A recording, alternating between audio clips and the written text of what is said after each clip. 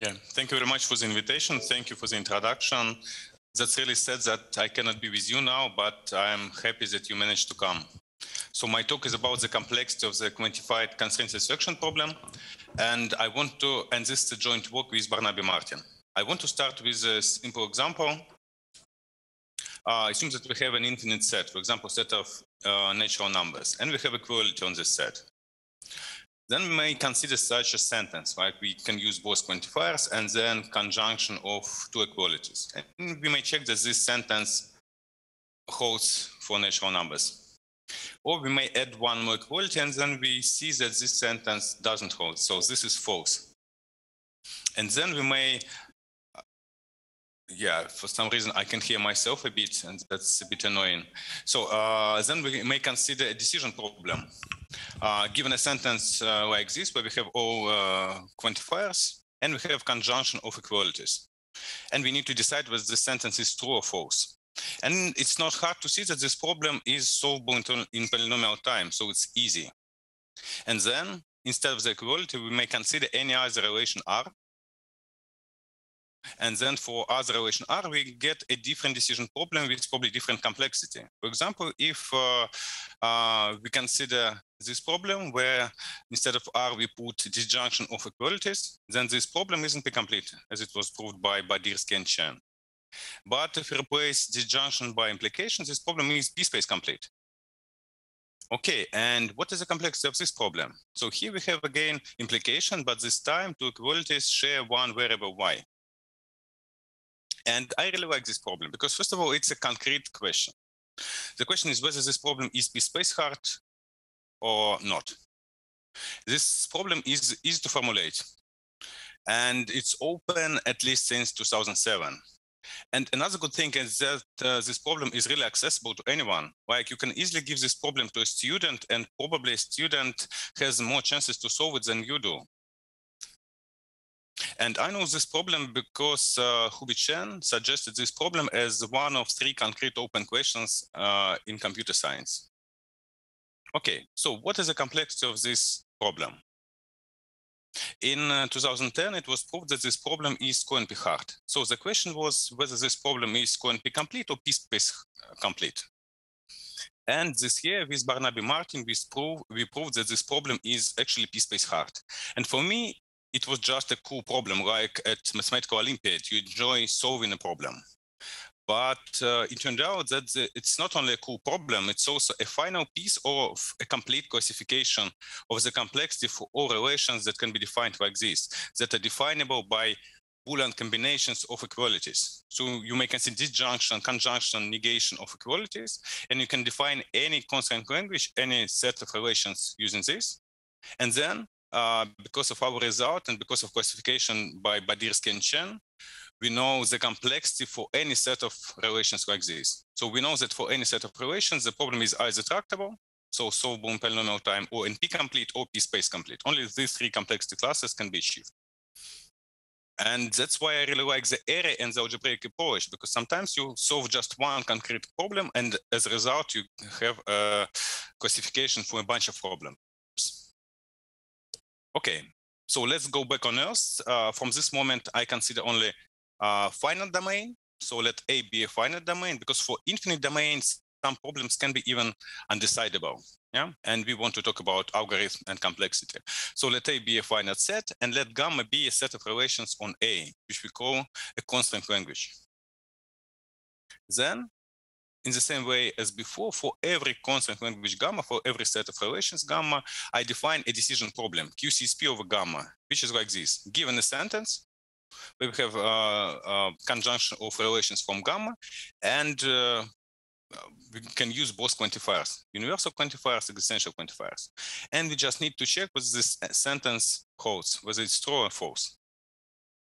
One example, if we are on 3-element domain and we have just one predicate, inequality on this domain, then we may consider such a sentence, like for every x, there exists y1, there exists y2, such that all of them are different. And it's not hard to see that on 3-element domain, this is true. Okay, if you consider this sentence, like for every x1, for every x2, for every x3, there exists y, which is different from all of them. and this is obviously false. But if we mix quantifiers, it's much harder to say whether it's true or false. But for this concrete example, you may check that this is true. Okay, anyway, the main question I'm asking today is what is the complexity of QCSP of quantified constraint satisfaction problem for different constant languages gamma? To convince you that this problem is important, let me show you a bigger picture. So if we consider QCSP, it means that we use both quantifiers and just one connectivity conjunction, like here. Or we may consider a dual problem where we use both quantifiers and just one connectivity disjunction. And here we don't have a classification, we don't know complexity for all constant languages gamma. So we know almost nothing. What we consider other variants, like if we are allowed to use only existential quantifier and disjunction. You may check that this problem is actually trivial, because unless all your relations are false, the sentence is true. Okay, so here everything is trivial. Another variant, if we allow to use only existential quantifier and conjunction, then it's clear that this is equivalent to usual constraint satisfaction problem, because you have conjunction of relations and you can use, so all your variables should be existentially quantified. So it's just CSP. And here we have CSP dichotomy conjectures. So we know that for any constant language, the problem is either in P or NP complete. Okay, if we can use one quantifier and both connectivity, then this problem is either trivial or NP complete. And there is simple criterion when the problem is trivial. It's trivial if the core has one element. I don't want to explain what core is, but it's really simple. Okay, the most non-trivial variant here in this table is when we allow to use both quantifiers and both connectivity. And here we have tetrachotomy. Yeah? So we can achieve 4 complexity classes, P and P complete, co-NP complete, and P space complete.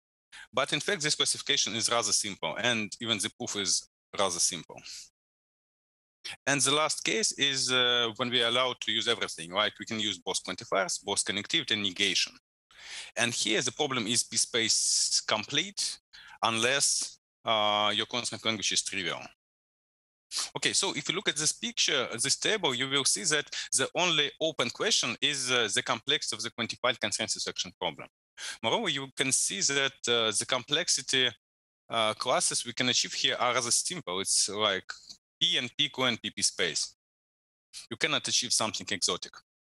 And that's why QCSP is interesting. Okay, let's go on. I'm going to reduce quantified CSP to usual CSP. That's why let me explain how we calculate the complexity of the constraint satisfaction problem. So again, that A be a finite set and that gamma be a set of relations. On A, we should call a constraint language. Then CSP is just the following decision problem. So for every gamma, I define a decision problem like this, given a conjunction of relations where each relation is from gamma, and we need to decide whether this formula is satisfiable.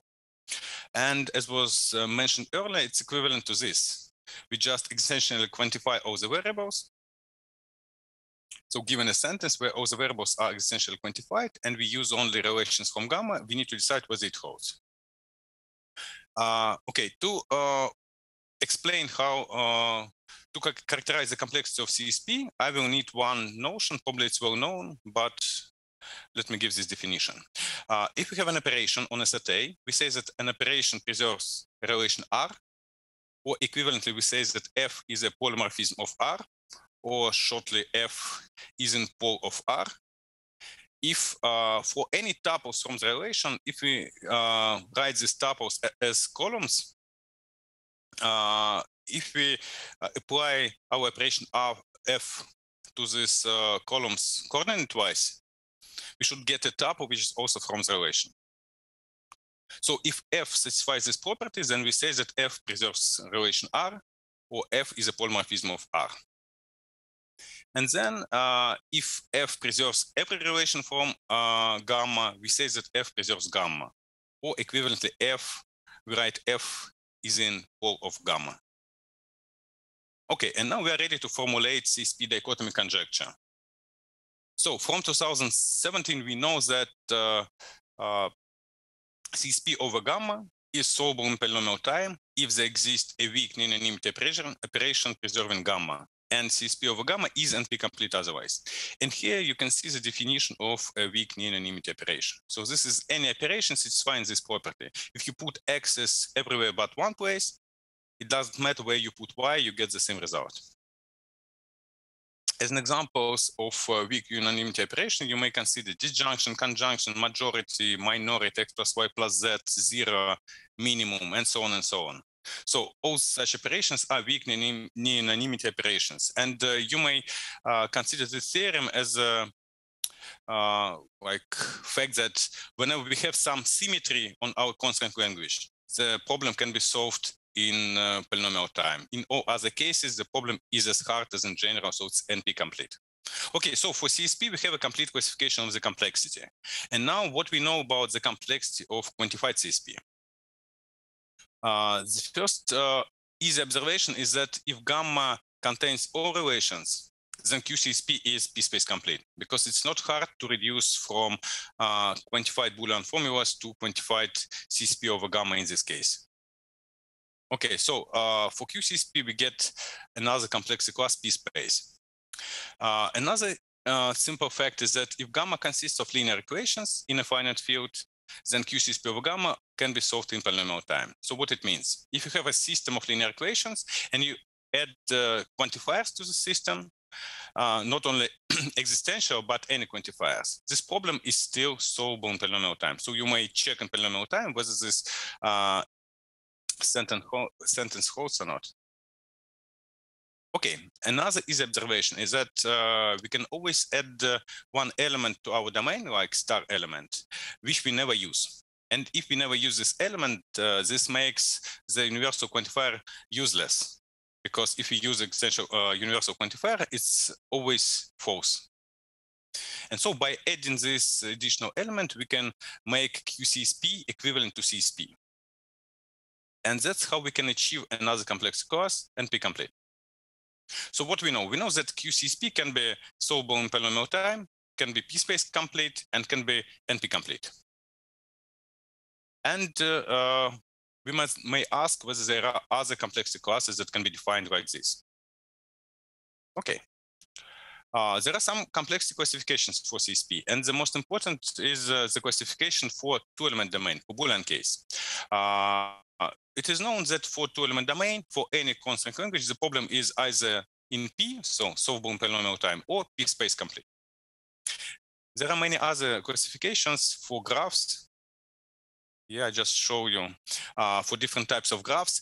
And you may see that the only complexity classes that can be achieved are P and p-space.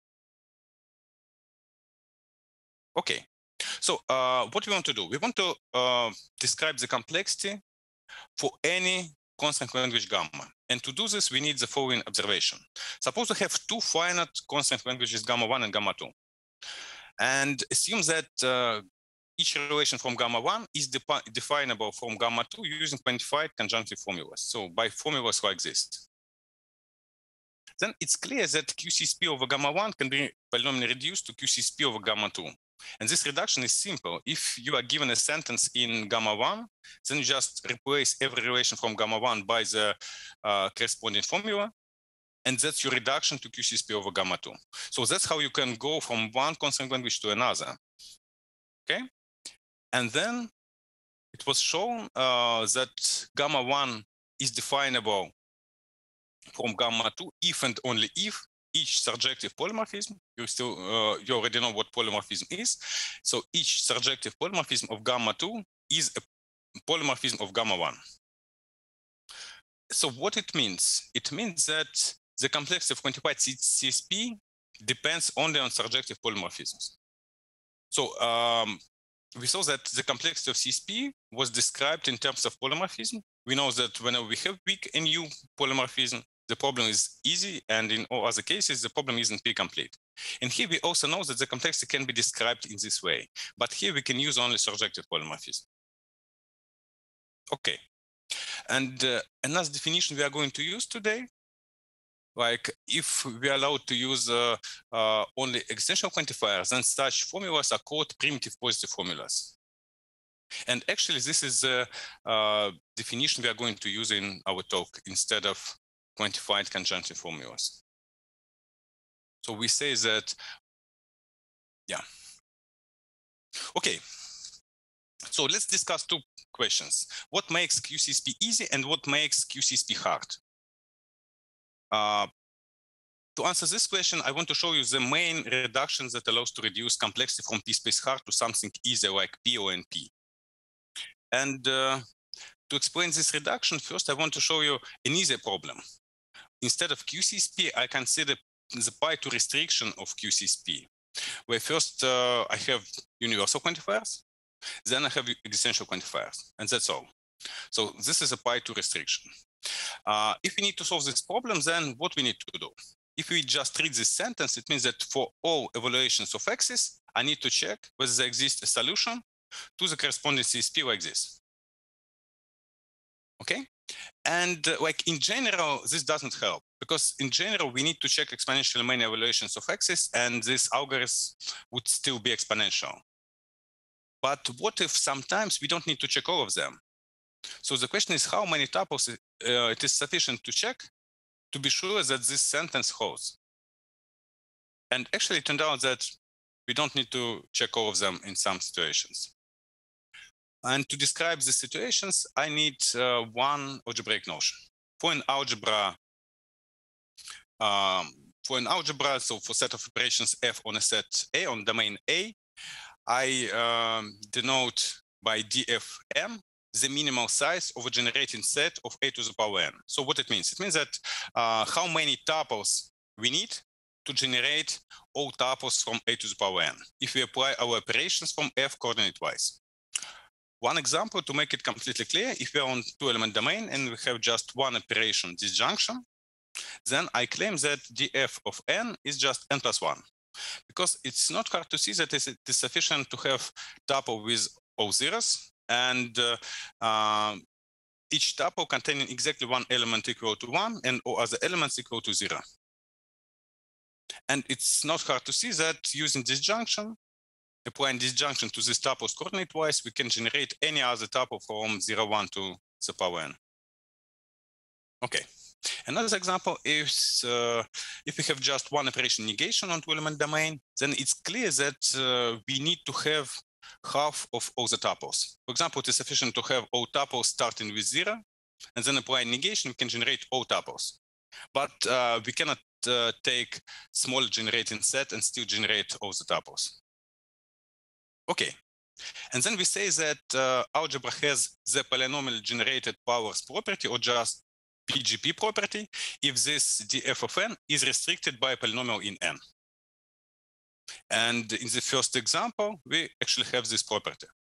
We have an even linear. And if df of n is exponential in n, then we say that the algebra has the exponential generated powers property, or just EGP property. And this is our second example. Okay, let's move example. What we know about these two properties? In 2015, I proved that every finite algebra has either PGP or EGP. And this is not obvious because we could easily have something in the middle. And yeah, I managed to prove that it's never the case. So for any finite algebra, either we have PGP, so it is sufficient to have polynomial many tuples to generate everything, or we need at least exponentially many tuples to generate everything. And actually, I proved more. I even showed how we can choose this generating set of polynomial size. Suppose we have a tuple A1 and so on AN. Then we say that we have a switch if AI is not equal to AI plus 1. And for example, if you look at this tuple, then you may see that it has three switches. Switch from 0 to 1, from 1 to 2, and from 2 to 0. And the next example, here we have two switches, from 3 to 4 and from 4 back to 3. Okay, and so what I proved that if a finite algebra has PGP properties, then there exists K such that a to the power n is generated by all tuples with at most K switches. Yeah, so it means that if we have PGP properties, then we can generate everything just from this simple generating set. we just consider all tuples with at most k switches. And since k is constant, it's just polynomial many tuples. Okay. And now how we can use this? Again, we consider the pi2 restriction of QCSP, where first we have universal quantifiers, then existential quantifiers. And we want to solve this problem. For example, if disjunction preserves our constant language gamma, then it is sufficient to check this sentence, this conjunctive formula, only for all x's equal to 0, and for all x's but 1 equal to 0. And if we check only for this n plus 1 tuples, then we know for sure that this sentence holds. And that's our polynomial reduction to CSP. So what we do in general, assume that polymorphism of gamma has PGP property. Then we can reduce the pi2 restriction of QCSP to usual CSP. But here we will need constant relations because we want to assign concrete values to x variables. Okay, let me show how it works. Let's prove this observation. What I actually do, I can just write explicitly this constraint satisfaction problem. Yeah, I consider all tuples with at most k switches, and k is a constant for concrete constant language, for concrete algebra polymorphism of gamma. So for every tuple with at most k switches, I write this conjunction. So it's conjunction of my relations R, and also I assign the corresponding values to all x variables.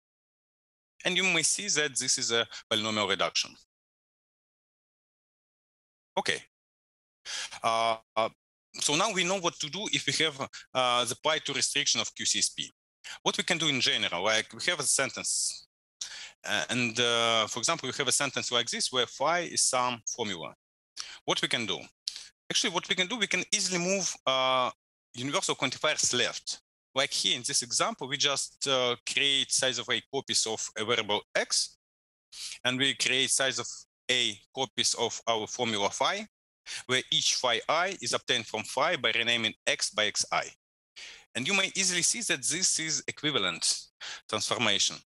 So we did not change the result, but we moved all, one universal quantifier left.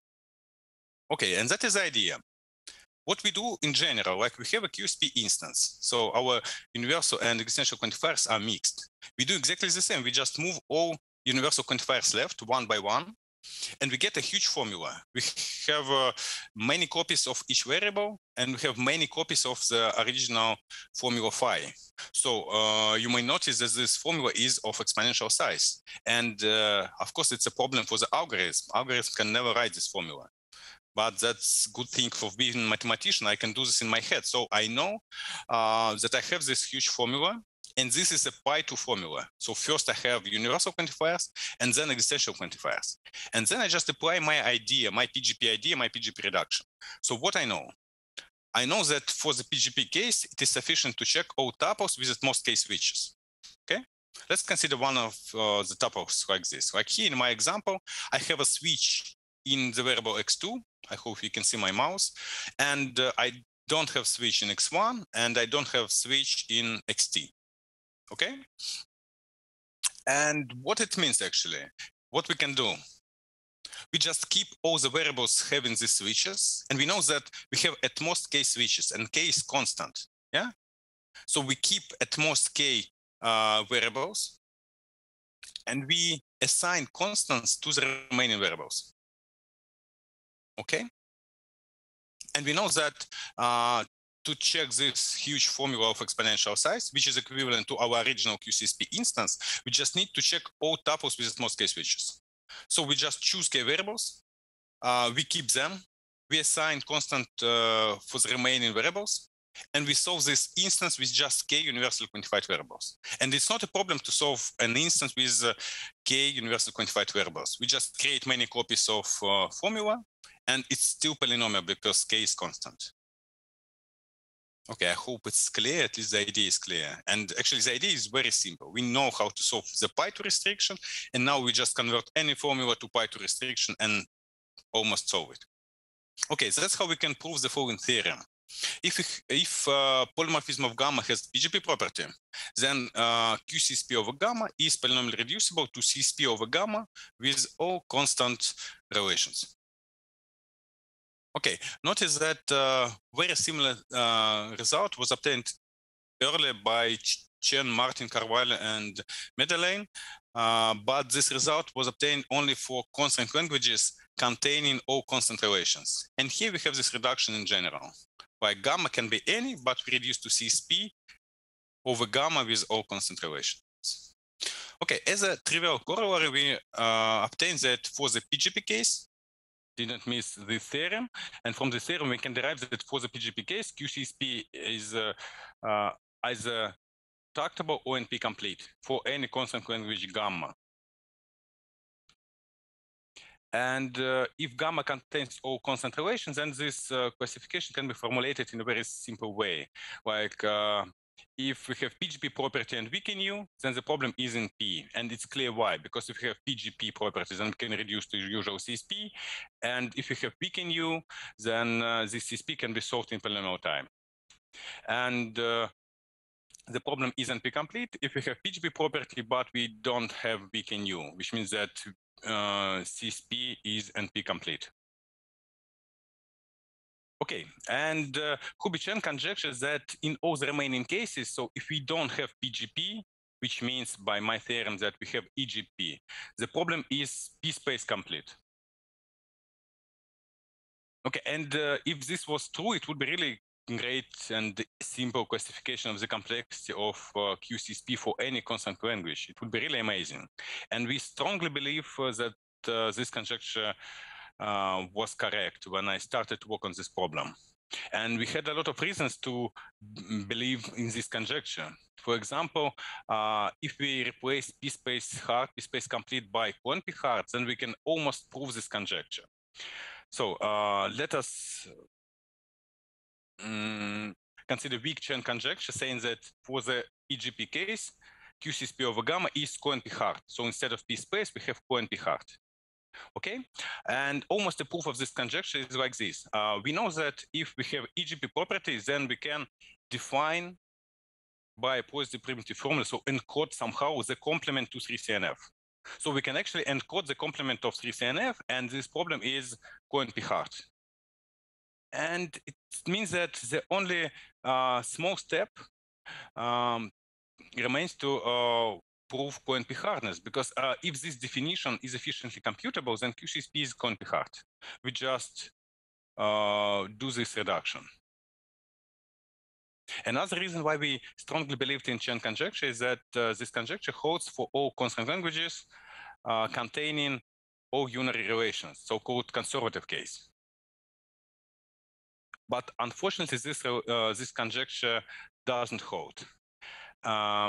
In 2018, already, Miroslav Olshak, together with Barnaby Martin, they found a constant language on a element domain such that QCSP over gamma is Cohen-P complete. And it was really unusual because before, all the complexity classes that could be achieved were just like this, P and P space. And then even worse, then we found a constant language on four-element domain such that QCSP over gamma is DP complete, where DP is just conjunction of NP and CoNP. And then, really terrible class, we found the constant language on 10-element domain such that QCSP over gamma is theta to P complete. And actually, when we discovered this class, I even didn't know this complexity class theta to P. And for us, it was so surprising and so unusual that we called our paper with this result QCSP monsters, and we call these complexity classes monsters. Okay, we not only found these complexity classes, we also disproved chain conjecture completely. So we found a constant language having EGP properties such that QCSP over gamma is in P. So we know that in EGP case, we can express the complement to 3CNF, and this means that for this constant language, we can define, but this definition is of exponential size. So we actually obtained exponential lower bound on the size of this primitive positive definition. And this was really surprising for us, because we Yeah, usually if you can express, you can PP define some strong constraint language, then you have a reduction and you proved hardness. Anyway, now we have 6 complexity classes, and I may ask whether there are other monsters, other complexity classes, or we have only 6 of them. Okay, for you not to think that we only create monsters, we also proved some classification. So we classified the complexity of quantified CSP for all constraint languages on 3-element domain containing all constant relations. So we proved that in this case, QCSP is either in P, so solvable in polynomial time, or NP complete, or CoNP complete, or P-space complete. So in this case, we have only these 4 monsters, and that's it. Okay. Let's go back to our 2 questions. What makes problem easy and what makes problem hard? Yeah, with easy, I showed you PGP reduction, which allows to reduce the complexity to NP. But now we know that we need something else, because now we have constraint language for which the problem is simple, but it's not PGP. Okay, let's discuss the second question. What makes the problem hard, or in our case, P-space hard? Now I want to show you constraint language, which is for which I will prove P-space hardness, and I claim that this is the most general proof of P-space hardness. By this, I mean that any other constraint language for which the problem is P-space hard can be reduced to this one. Okay, this constraint language is very simple. It's on 4-element domain, plus, minus, 0, and 1. And it has just 4 relations. 2 ternary relations, R0 and R1, and 2 singleton unary relations, plus and minus. Okay, the first relation R0 works like this. The first 2 variables are from the set plus and minus. And if x is 0, then y1 and y2 should be equal. So it's like if x is 0, so x is red, then y1 and y2 are connected. So they should be equal. And similarly, I define the relation R1. Again, ternary relation. And if x is 1, so x is blue, then y1 and y2 should be equal. And the problem of this constraint language is that if we can apply universal quantifiers only to the right variable, to x. And we can apply existential quantifier only to y1 and y2, because if we apply existential quantifier to x, then we should can always choose x equals plus, and that's it. That's it. In this case, it's always true. Okay. Anyway, we are going to draw diagrams like this. And by this, I mean that I mean this formula. And you may see that in this case, y1 and y2 are connected if x1 is blue, so x1 is 1, x2 is 0, x3 is 1. In this case, y1 and y2 are connected. And so we have a simple way how to show formulas over these relations. Okay, now how we prove hardness for this concrete constraint language. Suppose we have such a diagram. So we have plus here, minus here, and we have some connections here. We get a contradiction whenever we connected plus and minus. Okay, and what it means that we connected plus and minus? It means that we have connection here, here, and here. And each connection is just like this. So you can see that each connection is just a clause. And the first 2 elements are connected whenever this clause holds. The same about the second one and the third one. Okay, so you can see that this diagram is equivalent to negation of 3CNF. And if you just add universal quantifiers here, it's equivalent to adding universal quantifiers here. And this is just complement to 3CNF. And this means that this problem QCSP over gamma is CoNP hard. Okay, we already proved CoNP hardness. Now let's prove P-space hardness. Again, consider this formula. What we know? We know that quantified 3CNF is P-space complete. Okay, that's how we're going to prove that for our constraint language, we also have P-space hardness. Consider this formula, the same formula, and we use the same diagram, but I just rotate this diagram a bit. And now imagine that we want to add quantifiers like this. For every x1, there exists x2 for every x3. And the problem here is that I cannot just add quantifier exist x2, because it will be useless. I can always put plus for the x2 variables and make it correct. Okay, so what I do instead? Instead, I do this trick.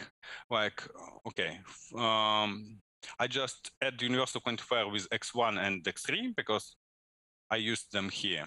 But instead of exist x2, I write this for exist y2 for every x2. And what it means? First, existential pair makes a move. And if the existential pair chooses plus, so y1, y2 is plus, then the only way for universal pair to win is to play x2 equals 1 to make this connection. Because the only way for universal pair to win is to connect plus and minus to get a contradiction. So if the universal pair, if the existential pair plays y2 equals plus, then universal should play x2 equals 1. And if the existential plays minus, then the universal should play x2 0 to get connection here. And this means that somehow existential pair controls the universal pair. And that's why we have equivalence here. So if you use this diagram and these quantifiers, then this is equivalent to this formula. And this formula is equivalent to complement to quantified 3CNF. And we know that quantified 3CNF is p-space complete, then the complement is also p-space complete. And so we proved that our problem is p-space hard. And I showed you this example because, as I said before, this is the most general proof of p-space hardness. And why I know this? Because I proved this dichotomy. So what I proved? If I have a constant language containing all constant relations, then I claim that QCSP over gamma is either p-space hard or it's in pi to p. So we have this dichotomy. We cannot express anything in the middle using QCSP over gamma. And moreover, I have a simple criterion for the problem to be p-space hard. I say that the problem is p-space hard if and only if I can define by a positive primitive formula gamma a relation R like this. And I claim that from this relation R, I can define relation R0 and R1 as in my previous example. Not exactly, but the proof of p-space hardness will be exactly like this. Exactly like the one I showed you. Okay, so I proved that for this case, if gamma contains all constant relations, I know that there is nothing between pi to p and p-space. Let's add other complexity classes we have that can be defined as QCSP over gamma, like this. And yeah, we know that for each of them but pi to p, we have the corresponding monster. And by this, I mean that, yeah, there is constraint language, gamma, such as QCSP over gamma, is complete in this complexity class. And so for me, the question was whether there is something between theta 2p and p space. Yeah, by the way, if you don't know what theta 2p, let me explain. This is a class of problems that can be solved in polynomial time if you're allowed to use NP oracle logarithmic number of times. Okay, so this is a complexity class we have. And the question was whether we have something between theta 2p and p space. And for several months, I tried to show that there is nothing there. And then I finally found constraint language such that QCSP over this constraint language is pi to p complete. And this constraint language is on 6-element domain. So I found the missing monster, and now we have 7 of them. And this is cool because I don't know, 7 is much better number than 6. And now what we need to do, we need to prove, I believe it's correct, heptacotomy, because we have 7 classes. And it means that we actually need to prove a lot of different dichotomies. Like we need to prove dichotomy between P and NP hard under Turing reduction. We need to prove dichotomy between P and co-NP hard, between co-NP and NP hard, between the union of NP and co-NP and DP hard. dichotomy between dp and theta to p, between theta to p and pi to p, and between pi to p and p space hard, but this dichotomy is almost proved, and I'm pretty sure that this one holds, because I can prove this for gamma containing all constant relations. Okay, so that's it. That's what we know for now. We found another complexity classes, and now we believe that we have this, I believe at least, that we have this Hebb dichotomy. Thank you for your attention.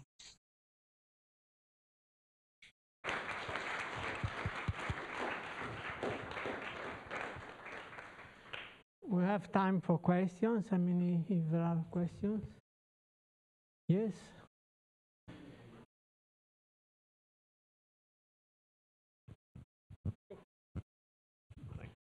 So you showed a dichotomy between the second level of the Polynomial time hierarchy and p-space, right? Yeah, but only if I have all constant relations, yeah. Yeah, I would ask, could you construct intermediate problems by, for example, by restrictions on the quantifiers? For allowing, for example, only a certain number of alternating universal quantifier and essential quantifier blocks. I could imagine. Yeah, sure. Okay. I believe if you add this restriction, you can make something in the intermediate. Yeah, it's the usual construction of a polynomial hierarchy. Okay. Okay. Thanks.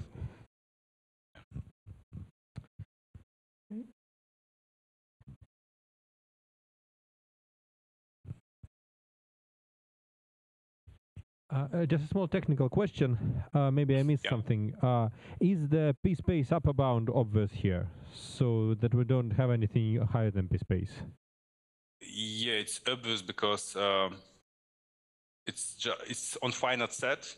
Yeah, it's it's a sentence on finite set. Yeah, it's obvious that it's in p-space. Okay, so you have do brute force. Okay, thank you.